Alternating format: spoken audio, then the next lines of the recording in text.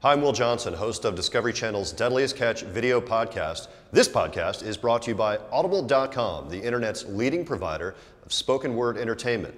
Audible has over 35,000 titles to choose from to be downloaded and played back anytime, just like this Discovery Channel video podcast.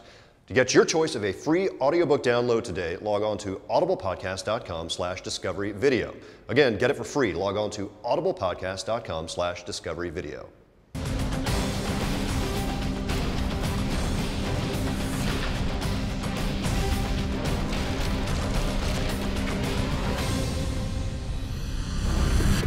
May 17th, 1995. A San Diego police helicopter is on a frantic search for a stolen vehicle.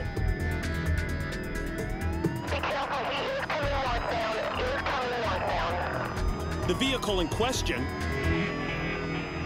a 57-ton M60 Patton tank. And Abel, we're over the head of it. We are rolling videotape.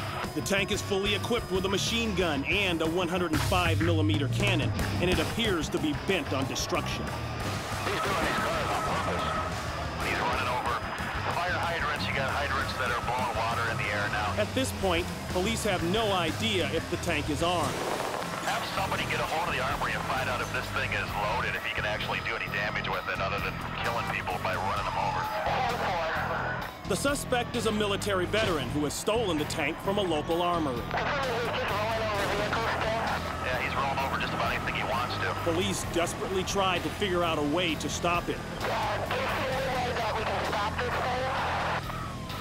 Well, no, I don't, to be honest with you. This is the San Diego Police Department. You're in danger. Everybody go back in the house, get out of the street. Not only is he going after parked cars, he's going after oncoming cars as well.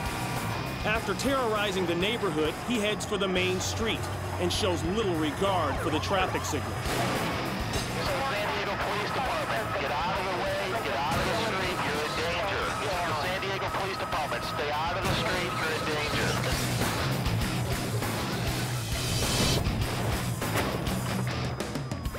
Almost 15 minutes into the rampage, he makes his way to the freeway.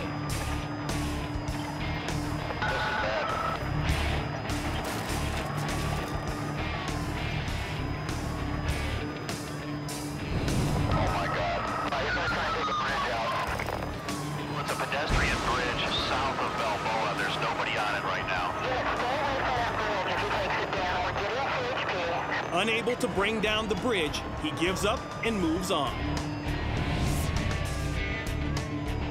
Then, a half-mile later, the suspect tries to jump the freeway divider and head into oncoming traffic. Oh my God. Abel? But the potentially deadly act turns out to be the break police have been waiting for. Abel, he's just high-centered it on the center divide. He's stuck. There's no way he's getting off that. Be careful if he gets loose there. Several officers rush the tank. As they try to open the hatch, the driver makes one last effort to get the tank free. Abel, they're trying to get the hatch open right now. The guy's still inside and he's not out. They can't get the hatch open. So he is stopped, though? Well, he can't move, but he's trying to real hard. Moments later, the police get the hatch open, and the driver is killed.